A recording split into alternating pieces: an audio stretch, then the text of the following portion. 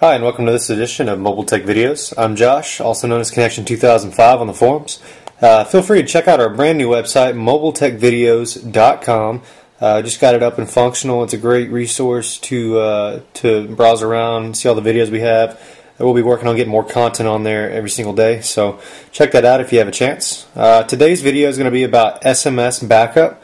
A lot of times when you're going to ROM or do something that's experimental and you may risk crashing the phone, it's always good to make backups, such as titanium backup for application use. But there's also more specific applications to back up things like SMS. So as we can see here, we've got a thread, a single thread here. So we know we want to back that up. And we've got two messages. It would be great if we could back these up. Well, you can check out the latest video at our website, and we want to back that up. So what we need to do is go out to the market and get this free app. It's called SMS Backup and Restore by Ritesh Sahu. It's a great application. I've been using it for a long time. It's got a ton of features, ton of functionality. There's a free and a pay for, which is kind of like a donate version. It's a fantastic app. Give them 5 stars there. And go ahead and install that. Once you've installed it, open it up, and you'll get a lot of options. We've got backup, restore, view, delete backups, delete messages, and the donate button. And you know, we're ad supported, so we're free right now.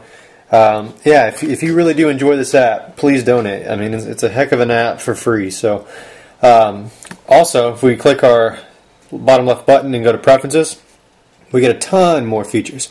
We've got schedule settings. We can actually set schedules to run the backup as often as you like. We can use archive mode to just simply add to existing archives. We can change the location of the backups. We've got all types of options for changing the date formats, whether or not to use contact names, whether to disable vibration at the end of operation.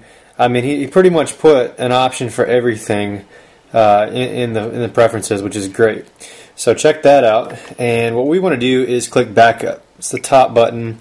You'll get a name of the XML file. We want to say OK.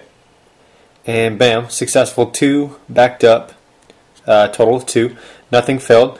I just want to point out this is called SMS Backup and Restore. It doesn't support MMS. You know, my recommendation is if you're a big MMS guy, then you really should just go ahead and save those pictures to the SD card, so that way you don't have them in SMS threads anyway. You actually get better functionality by viewing them through a gallery. You can zoom in that, and you can't do that in SMS anyhow. So anyways, once you've backed up, go ahead and do what you were going to do, and we'll meet you on the restore side.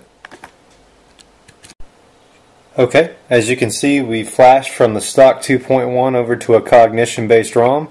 We've gone into our market on this ROM, and we've downloaded and installed SMS Backup and Restore for the new device. We've kept the files on the internal SD card during flashing so they weren't overwritten. If you're really worried about it, you could also back those up at that time. Go ahead and press open, say OK for the free version stuff. And we want to choose restore this time. Now it will pull up any XML documents that have backups in them. We see the one that we had originally, we'll choose it, and we'll say OK. And we'll say yes when it prompts us, and we've restored successfully, 2 out of 2.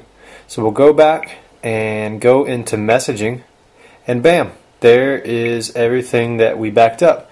We've got the one thread with the 2 messages all in perfect unison, and well, I've noticed that for larger threads you will see a little bit of out of organized situation. Don't worry about it. I mean, after a day, all your top threads will come back to the top as you begin to text people. So that is how to back up and restore SMS applications for SMS messages on the Samsung Captivate and other Android devices. Feel free to check out other videos that we may have. Check out mobiletechvideos.com, any of the forums that I'm on, and as always, good luck.